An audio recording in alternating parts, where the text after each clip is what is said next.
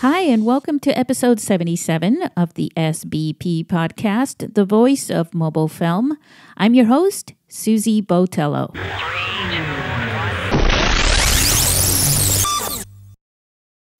Our guest for this episode of the SBP podcast is in Utah, but this month he planned a trip to San Diego with several crew members to screen his feature film, Married and Loving It. He shot the entire film with an iPhone, and he was really looking forward to being a part of the International Mobile Film Festival in San Diego in person.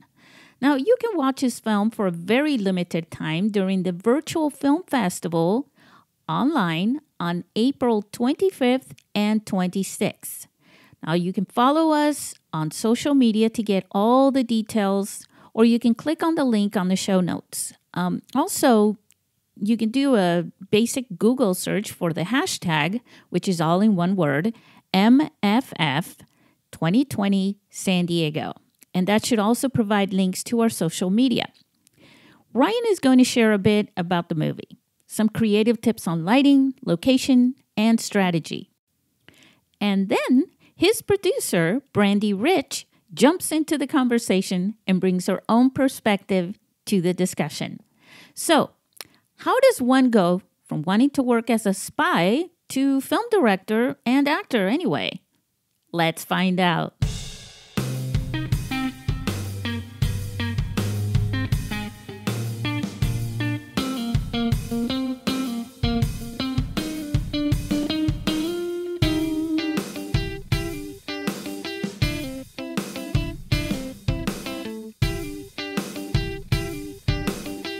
Hey everybody, welcome to the SBP podcast, the voice of mobile film. I am here, sort of, not, but got a guest here, which is a very special guest. He's part of the International Mobile Film Festival, shot a feature film on an iPhone.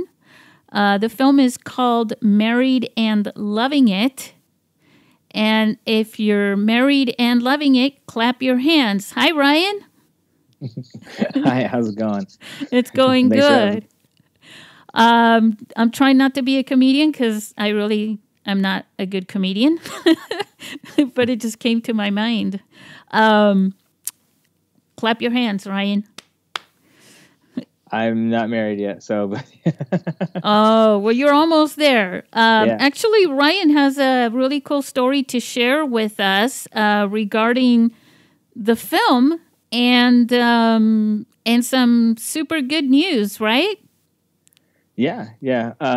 So as you know, we've spoken before, is that one of the producers on the film, Brandy Rich, who will also be joining us here for the interview, is her and I. We started out a long time as just friends, and then as the years kind of went by, we decided we were more than friends, and then we're engaged now and to be married, and we've had to postpone that just a little bit on the date because of everything that's going on right now in the world. But it's pretty fun to be, not only to have a collaborator as talented as her to work with, but then also at the same time share your time with and share your life with. So, and you guys were going to get married at the film festival on our red carpet, right? Was that the plan? that was the plan.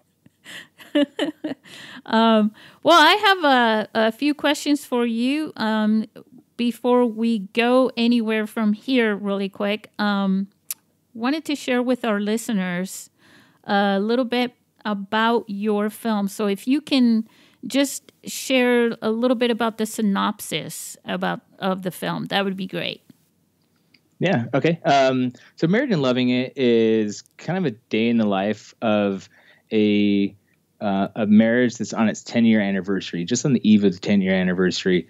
And in that day in the life, what we portray is the ins and outs of a highly toxic relationship, and the highs and lows that you can experience just in the simple day of being married or in that type of relationship. So being where at one point you're absolutely in love with the person, and on the other hand, you're also, at each other's throat with a knife or a gun, just that kind of back and forth. Yeah, very typical knife or a gun, right? very typical thing. Yeah. It's kind of your film is actually kind of a drama, but a little bit of terror and comedy. It's basically it has everything. I mean, it has some romance to it as well. But it's a good story, and it comes, and we're not going to talk about that because we don't want to blow it for anybody. But it is it does have it has a twist at the end that sort of brings everything together and makes, not that it doesn't make sense, you know what I mean, but it just sort of rounds it, gives it a good round.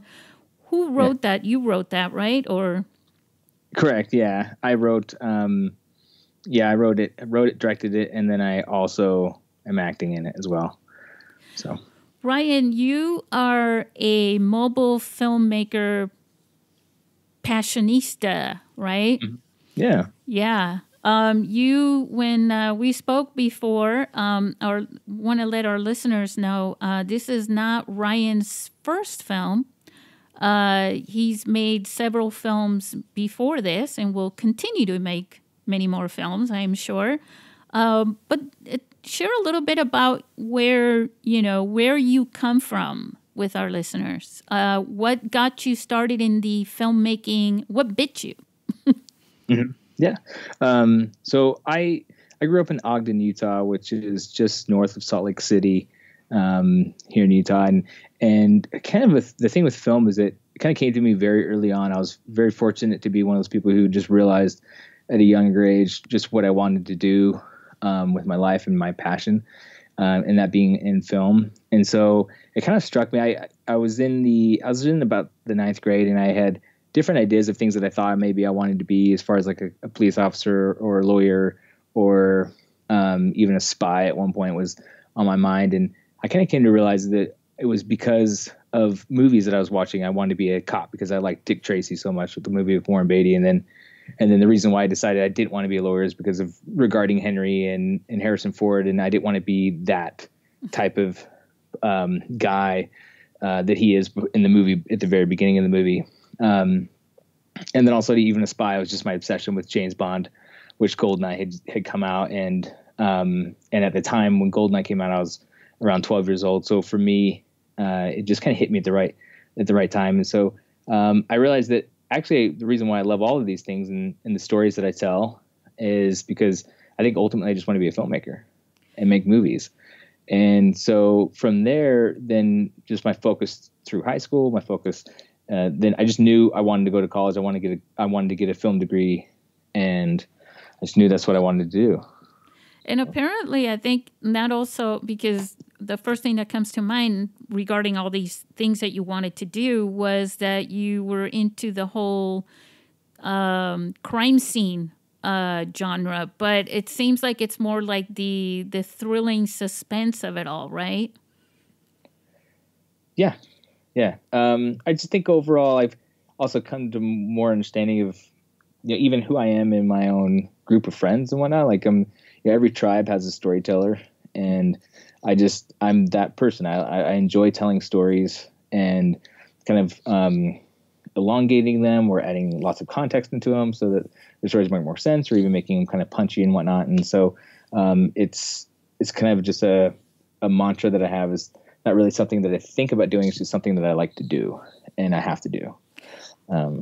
What is it about storytelling that that really gets you? I'm sort of that way too.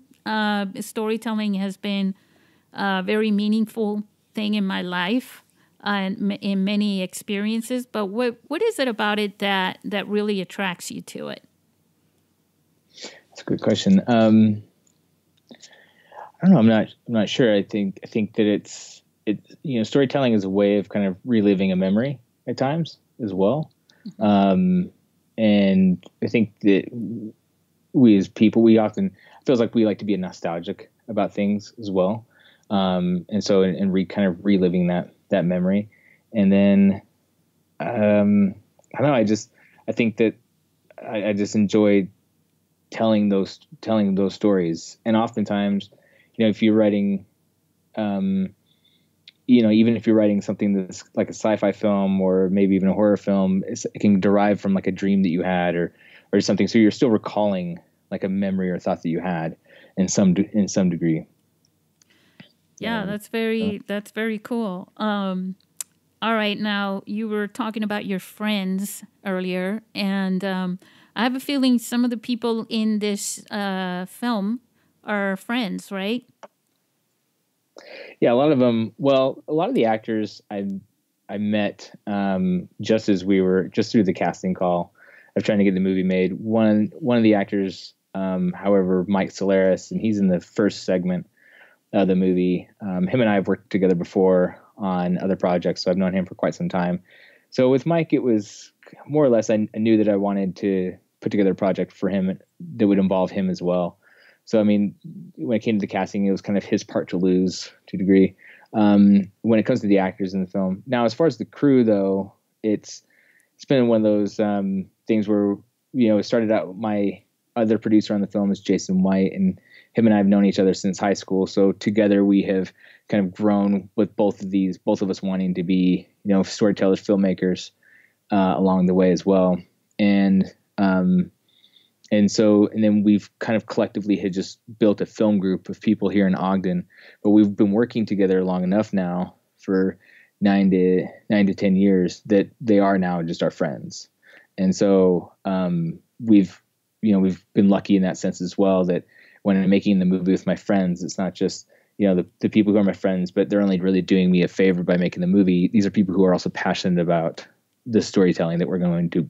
And they're passionate about, camera and sound and being just filmmakers along with us. So yeah, so at this point they're my friends and my family.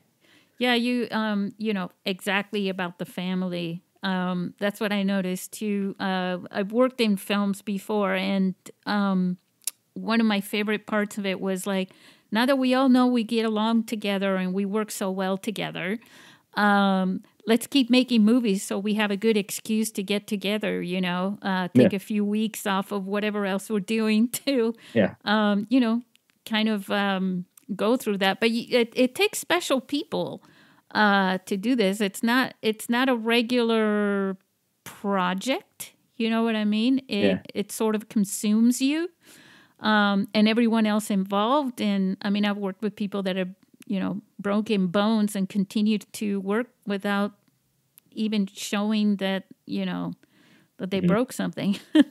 Now you also acted in the film. You're one of the protagonists of the film.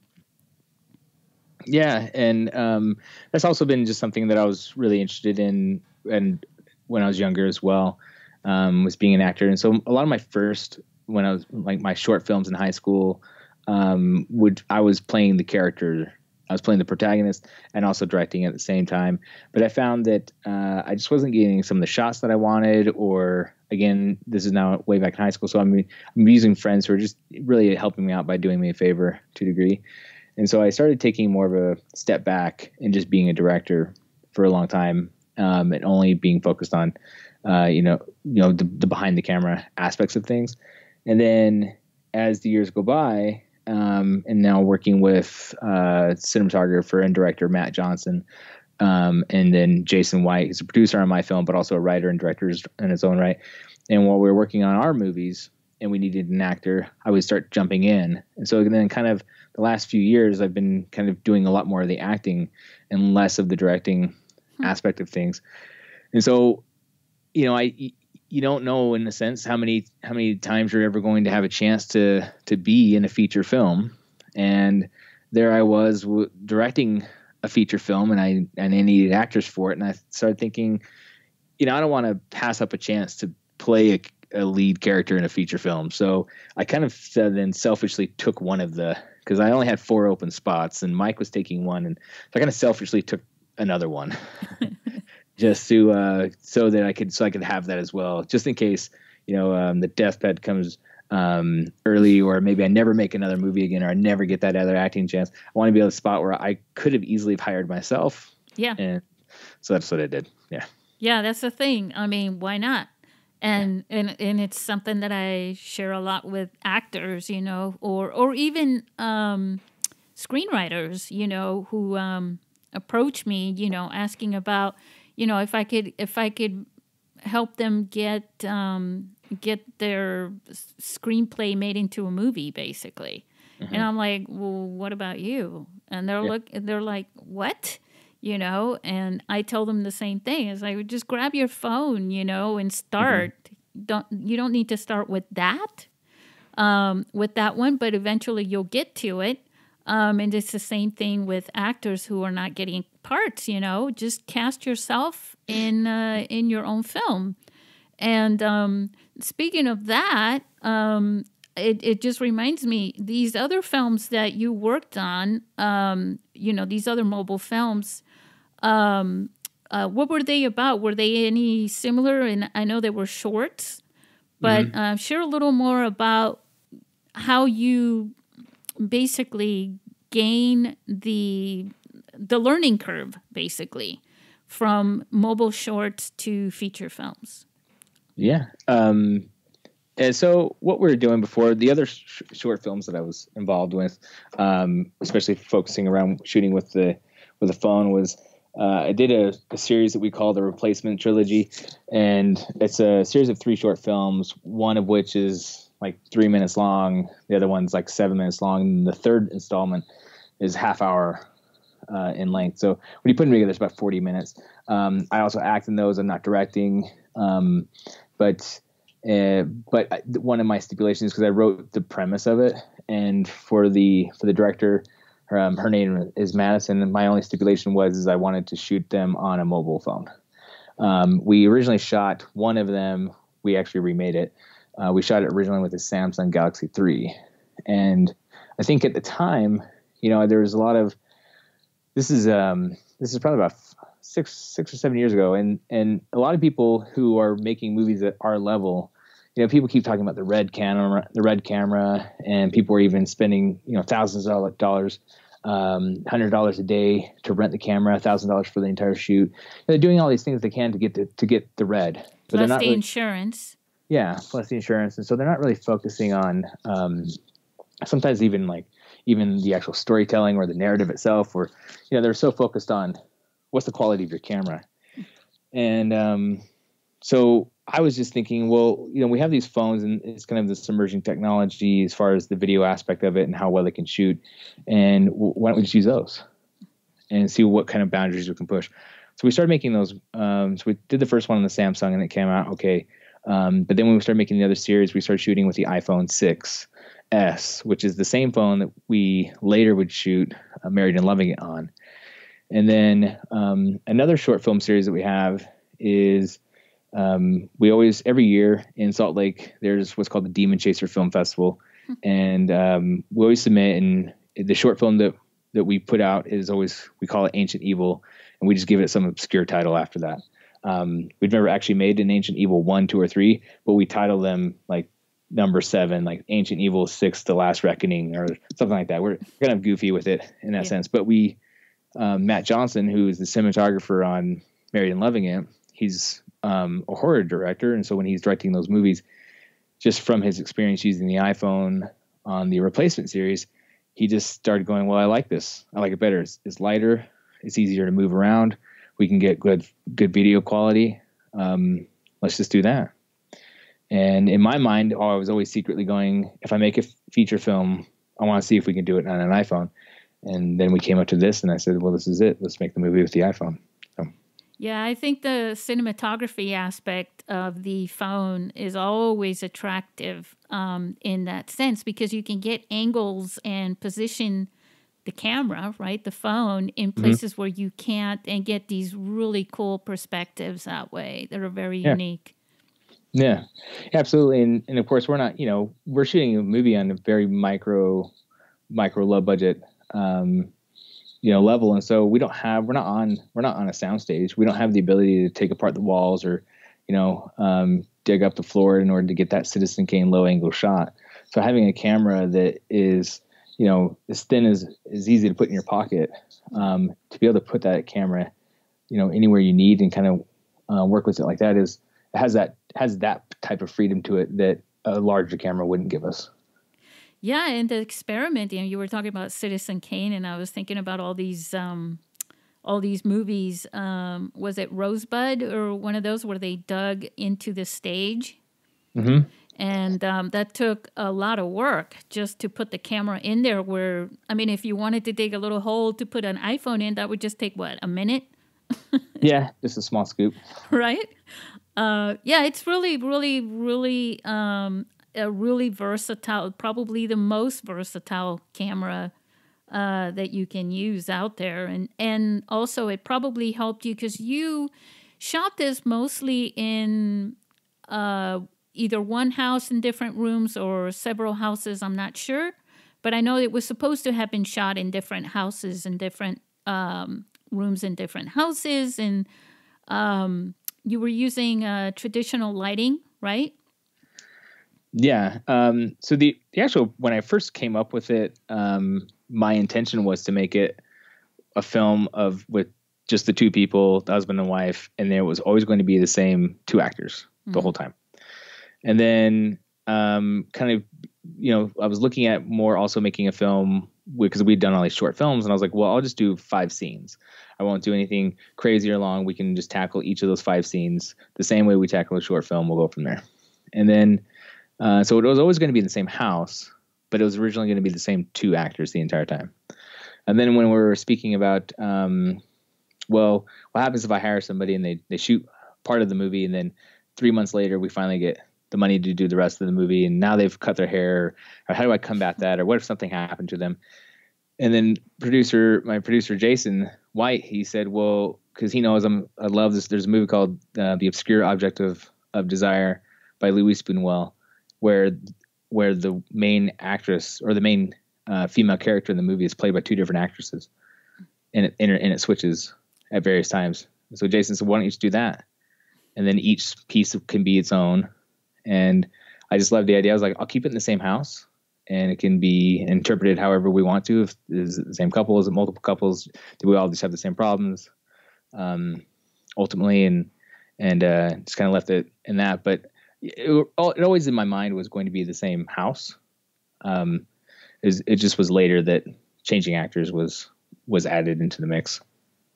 Yeah, well, I mean, you can basically do whatever you want, but you do it on purpose, for an effect. But that effect is part of the story, Mm-hmm. When you were, what I was also getting to was because you were using traditional lighting and stuff like that, and there's some gear to be moved around for the most part. Even if you're just moving from room to room. Because of the, there's an application to lighting, where do the lights go and where are we going to shoot, and things get in the way of light, and different times of the day affect the lighting, all these little things. But just the fact that even though you had to work with that, just the fact that the camera was pick up and go, it probably saved you a lot of time, right? Oh, absolutely. Yeah. I mean, at times we were shooting, 18 pages a day. And wow. just to try to, I think the stuff that really took us the longest part was the final scene where everything starts to really come clashing together. But just for each individual segment, there were 1-day shoots that we were putting together. Well, minus the scene that I'm in, because there's a lot going on in that scene, with a lot of the different cuts and obviously some of the more graphic pieces. The shocking pieces. Yeah. Pieces. So Is that a hint? Pieces. There we go. So that was a 3-day shoot. But for the other ones, we were able to knock those out in 1 day, which would be like segment 1, 2, and then 4, I think. But yeah, and then the lighting a lot of the times, because we are shooting during the day, the lighting. And we shot this also in the summer, so it's all natural light coming in. The way that the house that we picked, the way that the house happened to face, just made it really easy to get sunlight to come in through the windows. And then at other times, we're just using bounces or reflectors to achieve what we want, or we have just lights that, just whatever lamp was in the corner. On some of the other stuff, we in order to shoot it, because that's the thing with the iPhone. If you use a traditional light, it's way too hot. It's way too bright, and you can't tone it down.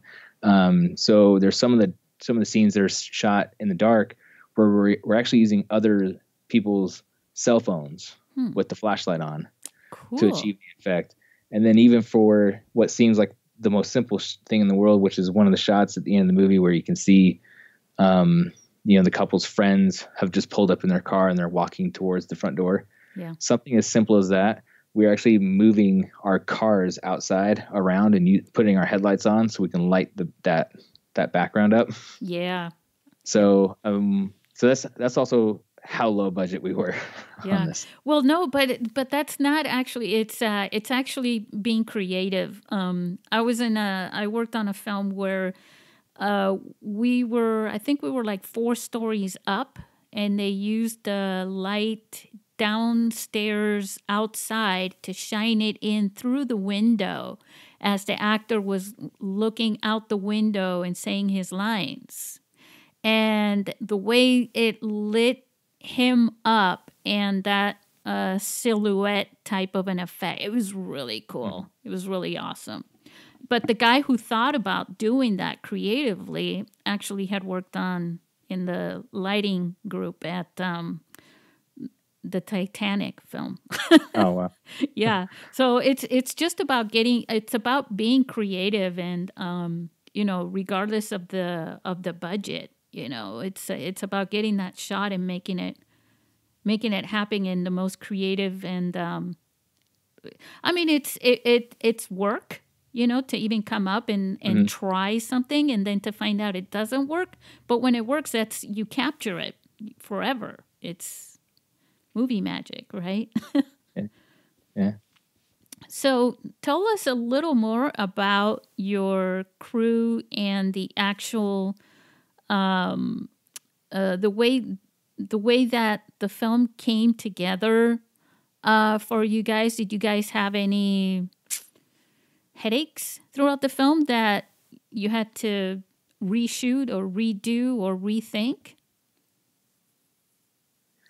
Trying to think. I know nothing too major at the moment. No, I mean nothing besides just the basics of trying to shoot, 18 pages in a day.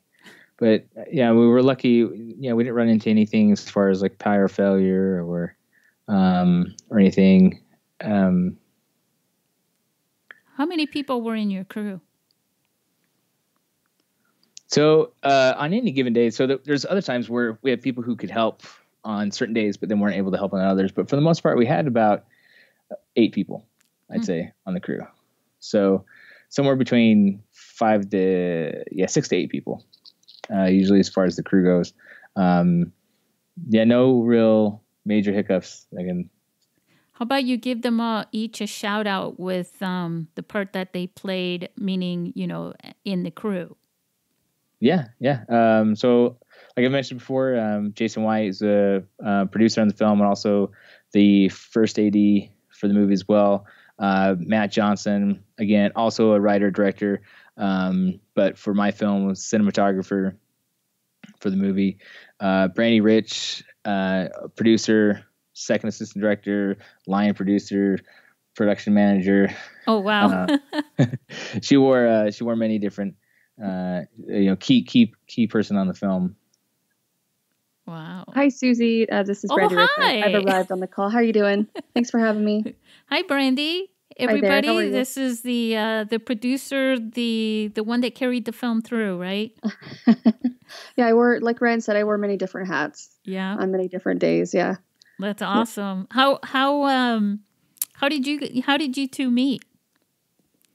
We used to work together. About 7 years ago, we met at a company that we both used to work for. And I was actually looking for an Ogden film group to connect with. And I happened to meet Ryan and then our friend Jason, who's also a producer on the film. And they got talking about their film group, and I was expressed interest in screenwriting and that I really want to get involved. And they kind of invited me into that local group. So that's how we met, and we've known each other ever since. And you were also an actor in the movie, right? No, No? nope. I prefer Not even more walk behind in the or camera. anything? No, I prefer just more the behind the scenes. That's kind of where my love is. Just Yeah. behind the camera. Mm-hmm. Did you guys have a script supervisor or anyone doing continuity? Yes, we did. Danielle Bandinelli. Yeah, she was great and very helpful. She wore a couple different hats. Sometimes we had Danielle run slate, or she was scripty that day. So we had folks kind of in and out on different days, depending on availability and who was around. But like Ryan said, mainly scheduling went pretty well. Overall production went well. Some of the only other disturbances outside of filming I could think of was just outside noise. Yeah. I think that was a big one. Like I remember one day we had to ask someone nicely to stop mowing their lawn. Why? Why did they? Why is that? Like, it's always that, right? Mm-hmm. Yeah, I guess when you film in the summer, it's you have to expect it, right? I don't know. I every film I've ever worked on, I remember I used to live up in the mountains, and you know, you do the duty where you tell all the neighbors you're going to be shooting and when and all this stuff. That was the day the guy decided to use the electric saw to cut the branches off of trees or something, dead branches, next door. Oh gosh. Yeah. Wow. And yeah, I'm mowing the lawn and, you know, weed whacking, whatever you call those things. And there's always, sometimes you can work them in, you know. But yeah, that is kind of a pain. It sounds like, you know, your neighbor obliged. They were a friend of ours who was the location manager, Justin Witten. It was his house that he was kind enough to let us shoot in. But yeah, just we had to send a couple people out a couple times just to stop a lawn from, you know, being mowed, or you know, we'd have to offer them a drink later, like, we're so sorry, you know. So anything we could do, a barking dog. So it was really out of our control, but mainly just outside disturbances, I think, were the biggest hiccup. Mm-hmm. And you did record all your sound externally? We did some external sounds. Yeah, all of the sound is recorded externally using we use a Tascam and a Zoom as well.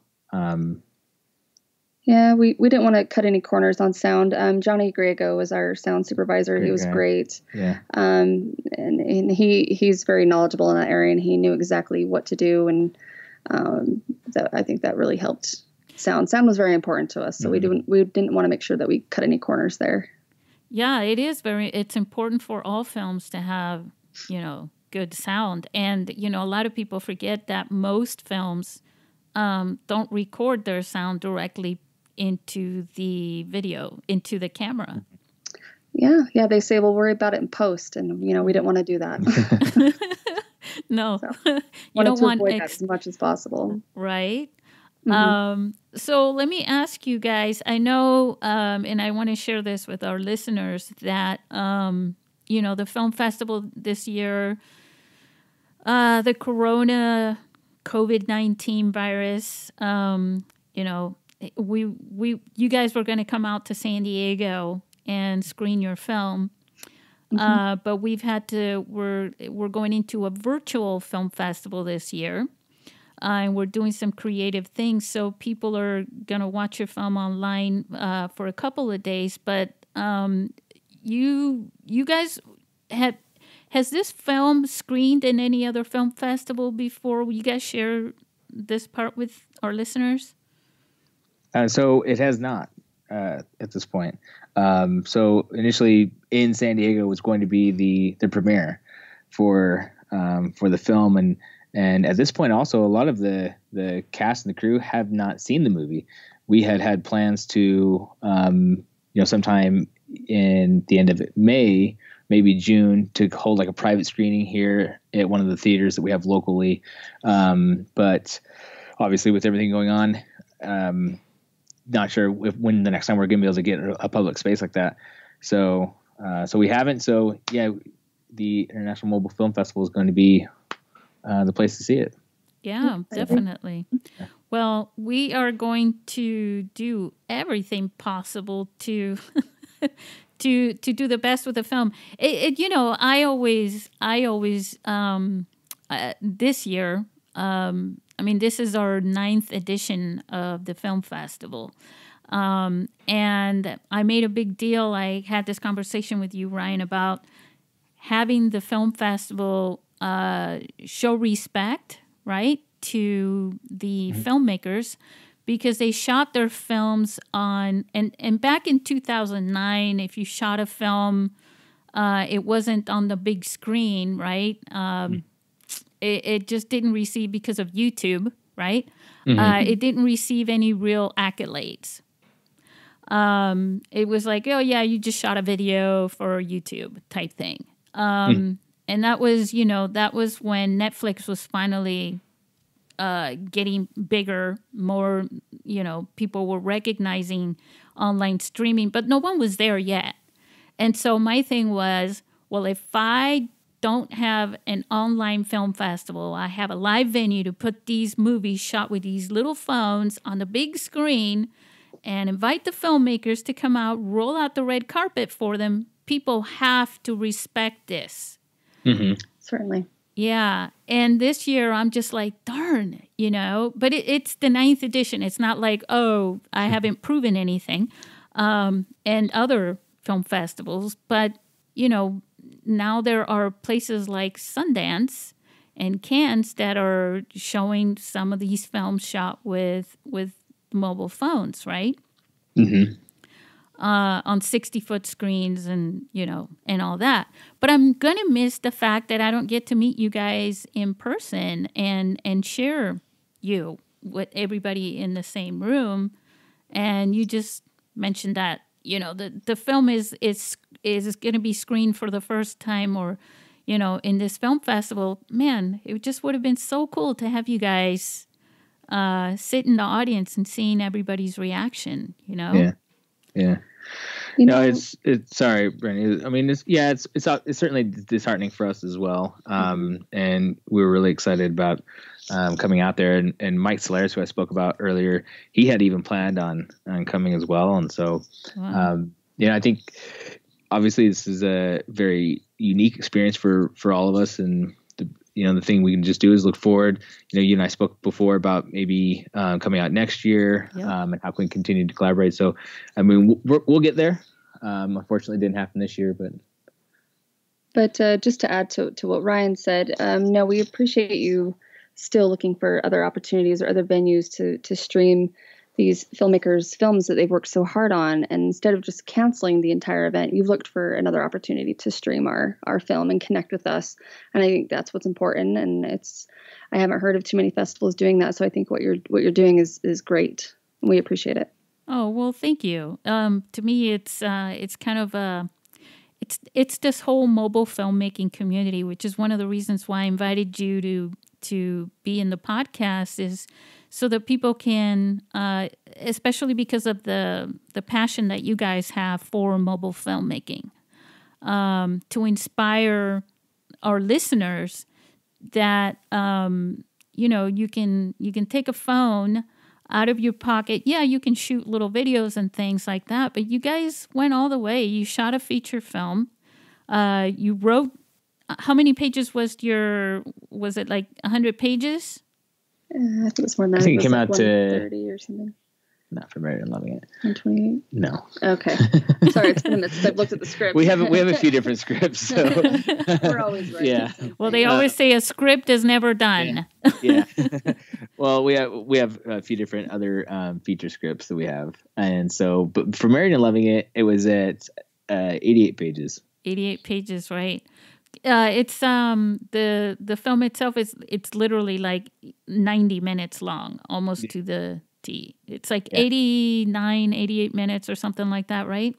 Yeah, it's very close. Yeah, and that was our cutoff too, was like 90 minutes. Oh yeah. So you guys did good. Yeah, you just did. But and sometimes I have to tell, they're like, oh, it's like, it's like 91 minutes. And I'm like, oh my God, you can totally just cut a minute, You also, I think I heard something or read something, right? That you have something to do. Are you in another? Do you work in a film festival or something, Ryan? No, so in Ogden, Utah, one of the we have a historic theater here. It's called the Perry's Egyptian Theater, and it's almost 100 years old. Wow. And I'm on a board of directors called the Egyptian Theater Foundation, and our mission there is to and Brandy's on the board as well. And so our mission there is to not only do fundraising and try to collectively get money to help restore aspects of the theater as we go along, but also to bring a whole new generation of people through the movie theater who have either never been or also bringing people who had previously gone in the years when they were younger, because through economic times and such, the Perry's Egyptian Theater had gone through the 60s and 70s, just kind of went from being a premium theater to becoming a $3 theater, or at the time what that equivalent would be for the money at the time. And so it came down to where, and then for a long time it was closed and it was ready to be demolished in the late 80s. But through fundraising and money that was being developed, it eventually reopened in the late 90s. And so then our mission is just to keep it kind of up and alive. And so there's a whole, when I was growing up, my parents told me stories of the Egyptian theater, but I'd never been inside of it because it was closed. Now it's reopened. So we work a lot with that. And through there, we've often, through our foundation, through our foundation, we've sponsored here locally a film festival called the Ogden Film Festival. And through that sponsorship, I've been able to do Q&As or kind of just be part of that in various aspects. So, did you take drama classes and stuff like that in school, Ryan? I did, yeah. When I was in high school, I took 2 years of drama. I actually found I was doing a lot more acting in debate. I was part of the debate team when I was in high school, and there's an aspect of the competition that was called a dramatic duo, where you could either do a monologue or you can have the two of you, but you weren't allowed to look at each other. You had to look straight forward and then perform a piece that had two people. And so we would do that, and when I was in high school, we were winning trophies, second place, third place, things like that, different debate tournaments around.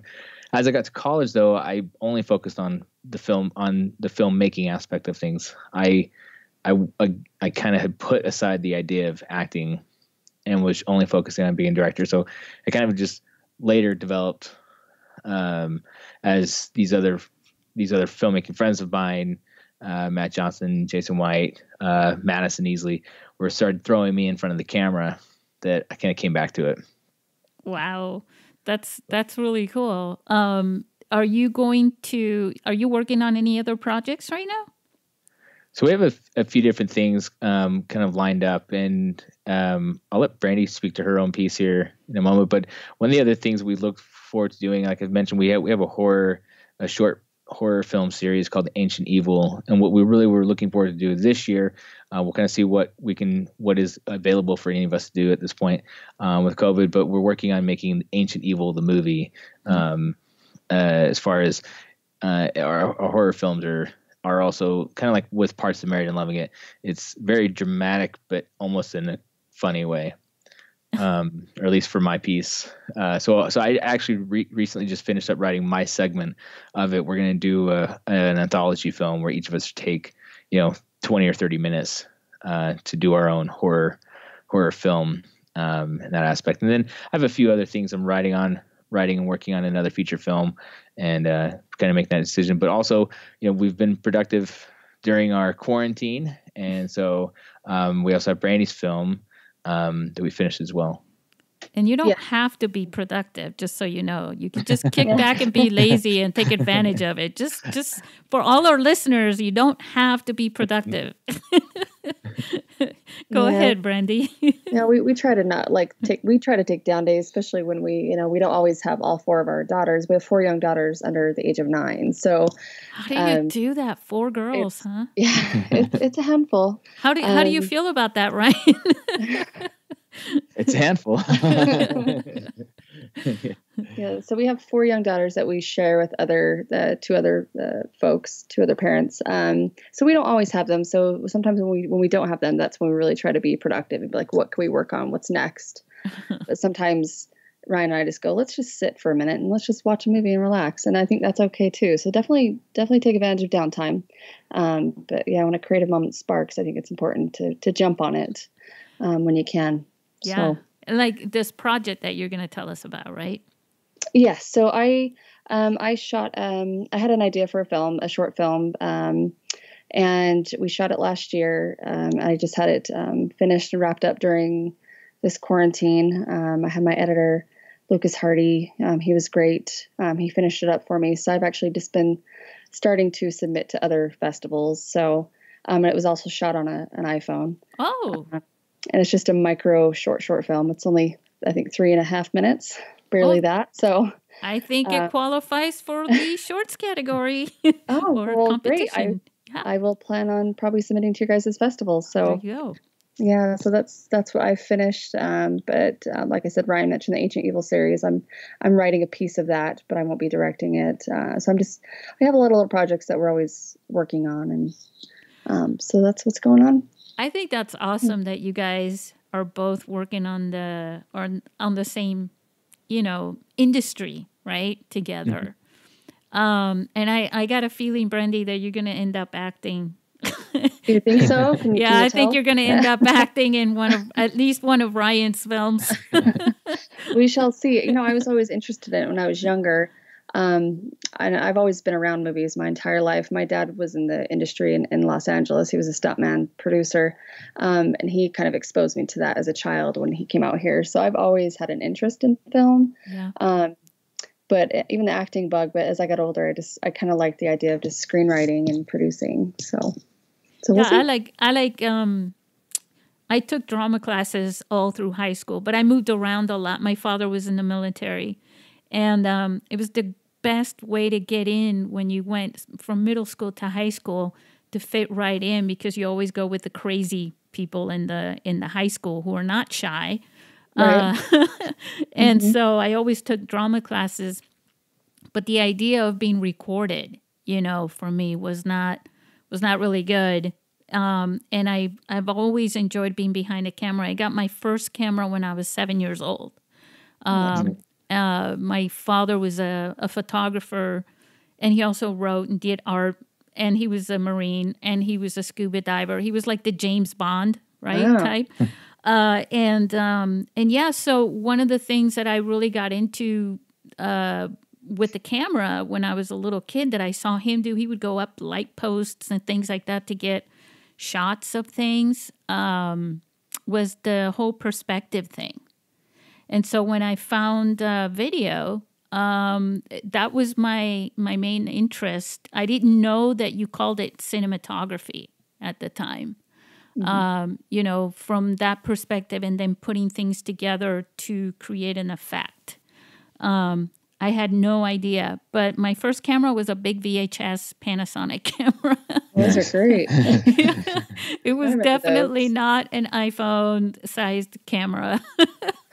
Something lightweight, it's just a big monstrous thing you're holding on your shoulder. Yeah. I know. I used to go and just shoot parades, in town and things like that, and people would get out of their way, and the town sheriff or whatever would wave at me like I was in the news or something. I'm like, I'm just like, no, really? Yeah, just play into it. Just be like, yeah, this people is get business. out of the way. Yeah, right. Yeah. They were just like thinking it was like a big beta cam camera at the time.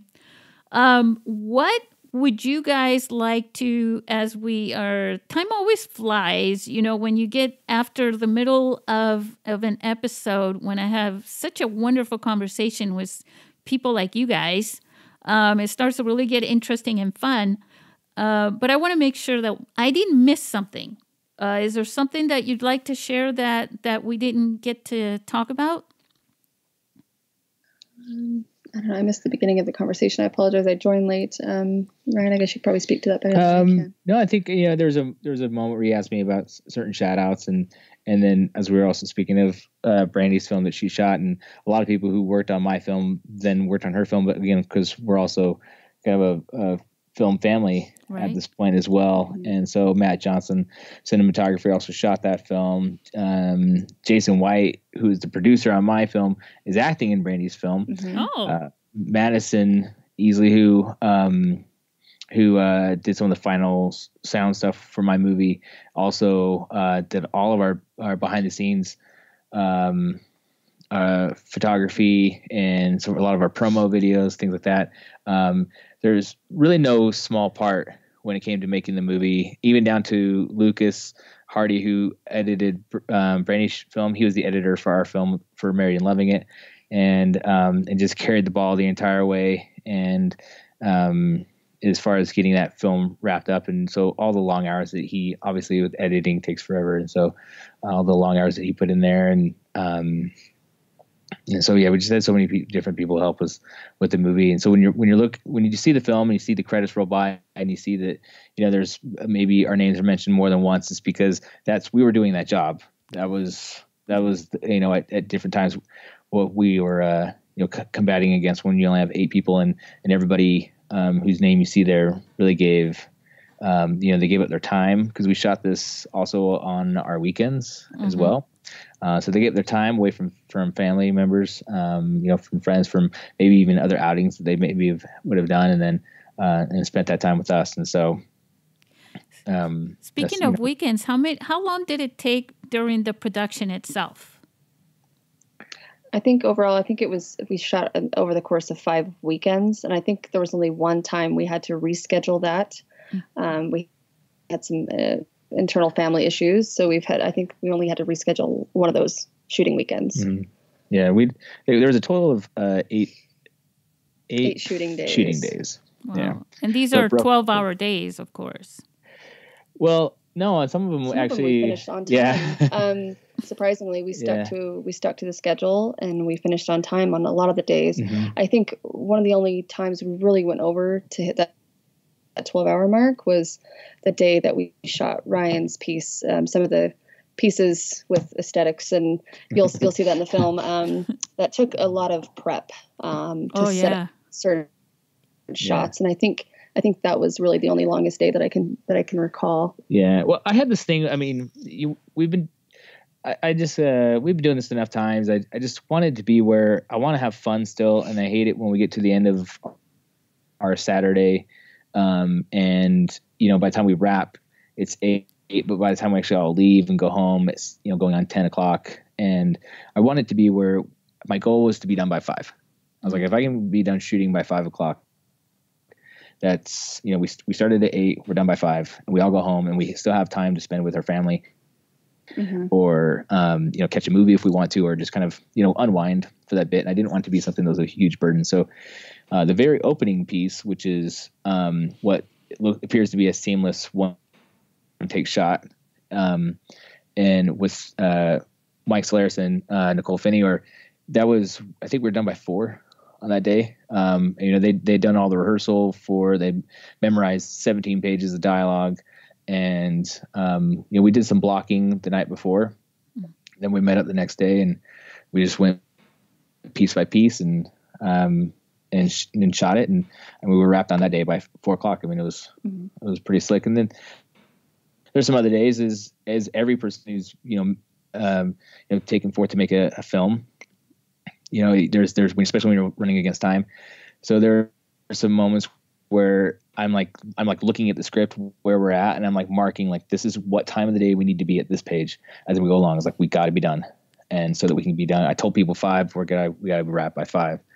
And so that means, figuring out how I can, instead of a shot, reverse shot, now we're going to put them in a 2-shot together, and I'll have them stand I'll have them just move like this, which actually, as you said, becoming creative actually almost made it better, because I was getting rid of some of the just reverse shot stuff, and actually putting 2 actors on screen together and allowing them to just, do their thing, act, And it was very dialogue heavy too. Yeah. I mean, the whole film is talking faces. Well, in a sense, yeah. Well, I wanted to present a drama well, drama, but I kind of mixed in. I couldn't help it putting in what I think is comedy, or or some of the other horror elements. But yeah, the other when I was going to write it as well, I was thinking of the budget and making it the aesthetic. So that's why it's set in one location. That's why it's just the two the husband and the wife, and that's why there's not a police chase or a bus on fire or an alien spaceship coming from the sky. We don't have any green screen in this entire movie. So no effects whatsoever. It was the aliens that I kept looking for throughout the whole movie. UFOs coming through the window. Let me ask you something really quick about the intensity of the dialogue. Did you guys have to do any retakes because of that? Was there improvisation or anything? Not too much. The only improv part I said was when it came to using the F word, I was like, I don't care which variation of it you use, but I want it used. That was, and so that was that. There may have been a line or two here and there, but for the most part, it's pretty true to the original way that we wrote the script, or the way I wrote the script. I mean. And I think we did that. Sorry to interrupt you, Ryan. I think we did that also purposely for the sake of time and understanding that we have a schedule to keep to. We didn't want to deviate from the script too much. You had to have good actors, though, for that. Were any of them stage actors, or?